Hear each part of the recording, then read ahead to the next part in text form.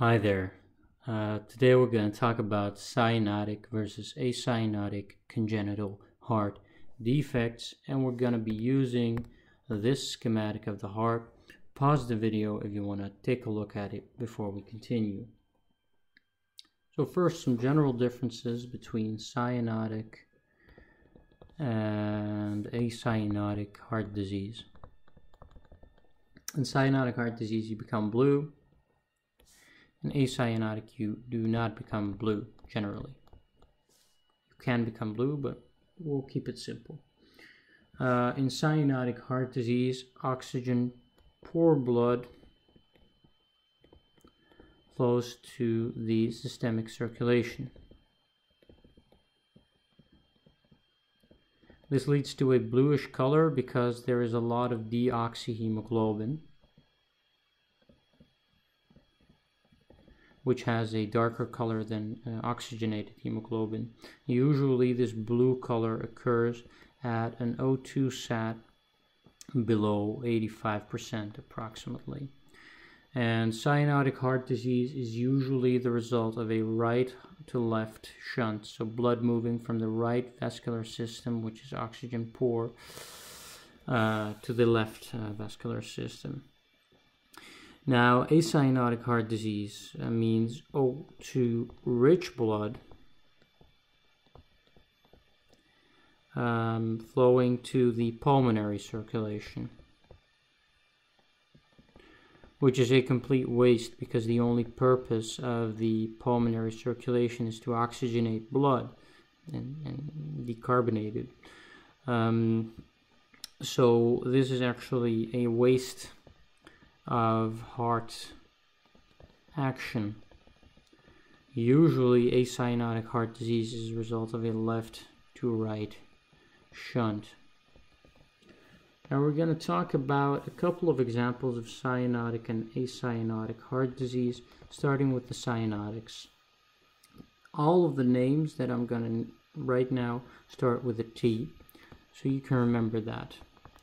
Truncus arteriosus, cyanotic heart disease. Transposition of the great vessels, so the aorta and pulmonary trunk.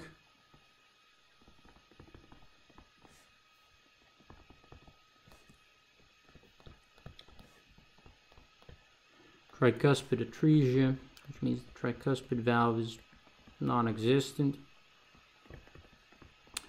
functionally. And the Tetralogy of Fallot, which is quite fascinating pathology and therefore a good exam question. So let's get started with Truncus arteriosus. In Truncus arteriosus, these two separate aorta and pulmonary artery become one. And also the right and left ventricle kind of become one. So in Truncus arteriosus, this is what happens. One compartment. And now what's going to happen is oxygen poor blood arriving from the rest of the body to the vena cava goes through the right atrium to the right ventricle, and instead of it going just to the pulmonary artery to be oxygenated again, part of it goes to the aorta. Consequence, SO2 goes down. This is Truncus arteriosus.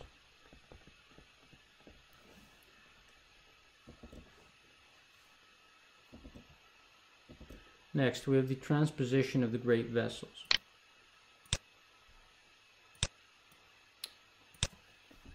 Transposition of great vessels. Transposition means they switch positions. With great vessels, we mean the aorta and the pulmonary artery. So let's take a look. What's going to happen when they switch places? The aorta is going to go here, and the pulmonary artery is going to go here.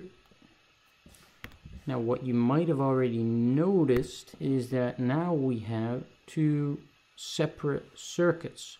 One that is circulating blood through the body, and this never reaches the lungs.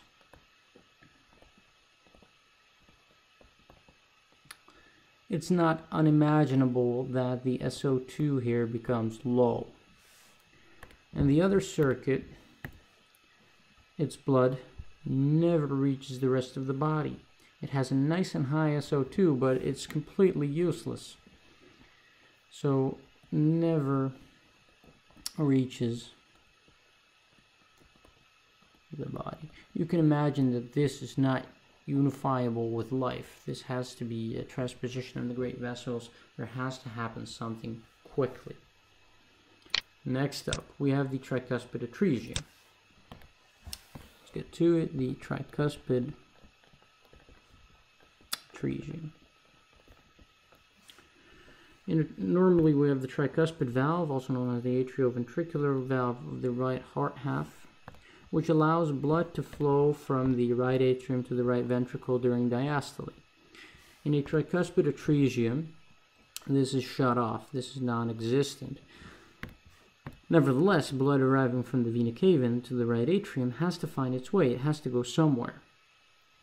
Fortunately, well, I wouldn't say fortunate in this context, but there is a possibility for this blood to escape, namely through the foramen ovale. This is the foramen ovale. It is an opening between the right atrium and left atrium, which normally closes after birth. But if you have a defect like this that leads to higher pressures in the right atrium, the foramen ovale is going to remain open, and so you're going to have a left to right shunt, right to left shunt, leading to oxygen poor blood arriving in the left atrium, going through the left ventricle to the aorta. So this is our circuit now. So the SO2 is going to go down because this blood is not arriving to the lungs. So that's tricuspid atresia. Finally, for the cyanotic heart diseases, we have the Tetralogy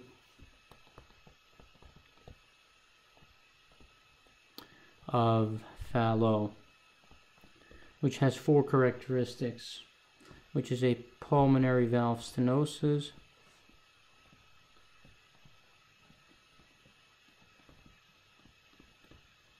a ventricular septal defect, a hole on the wall, right ventricular hypertrophy, and an overriding aorta.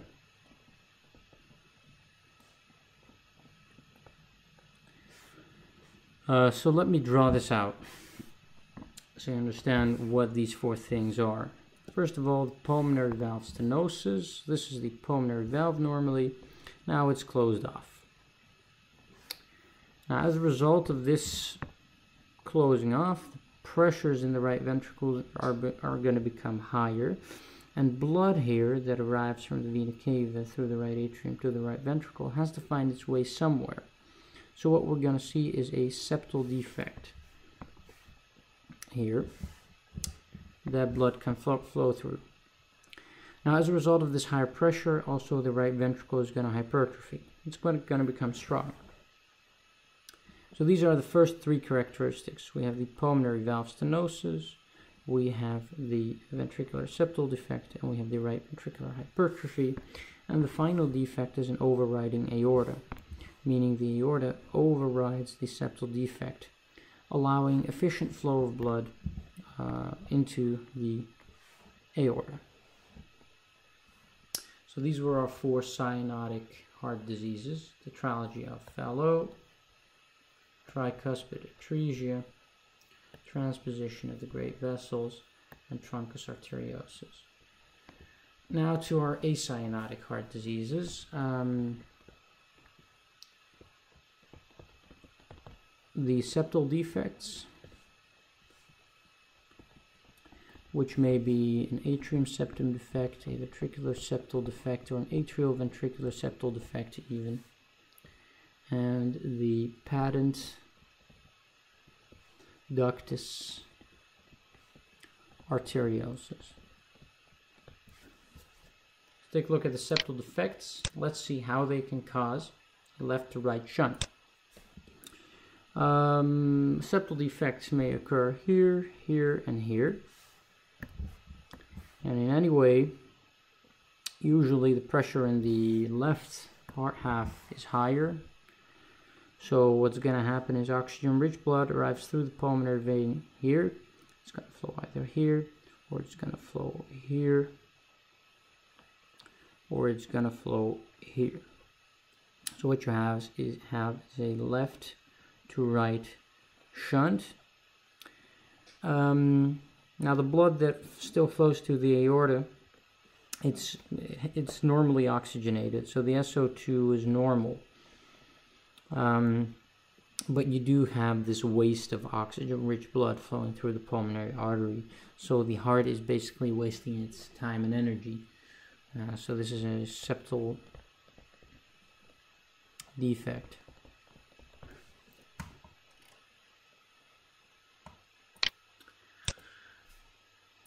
And finally, we're going to talk about the patent ductus arteriosus. Patent meaning it stays open after birth.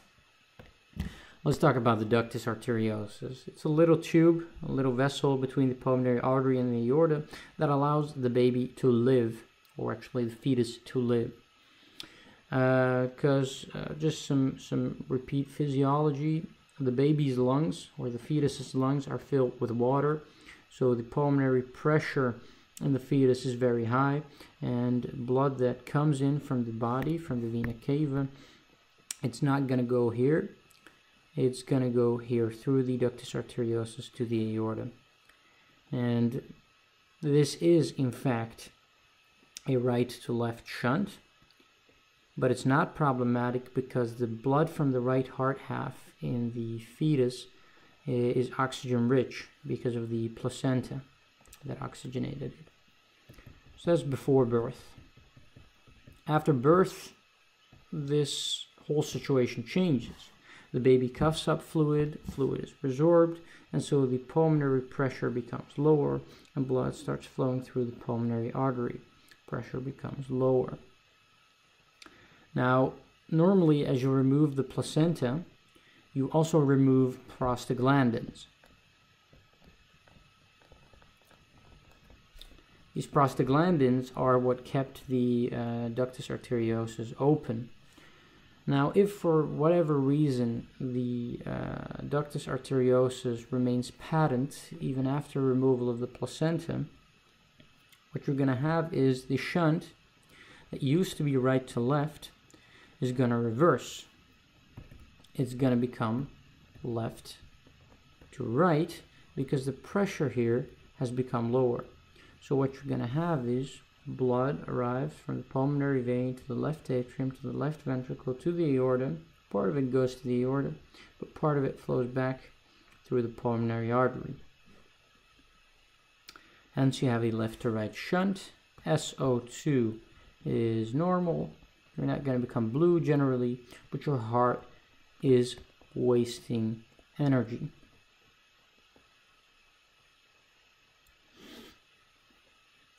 Particularly interesting here is that you can treat this with NSAIDs, which inhibit cyclooxygenase enzymes, thus leading to a decrease in prostaglandin synthesis. And hopefully this ductus arteriosus becomes a ligamentum arteriosum.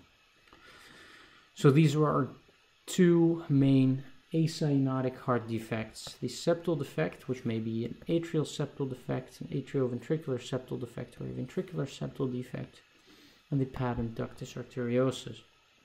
I want to thank you for watching this video, and stay tuned for more.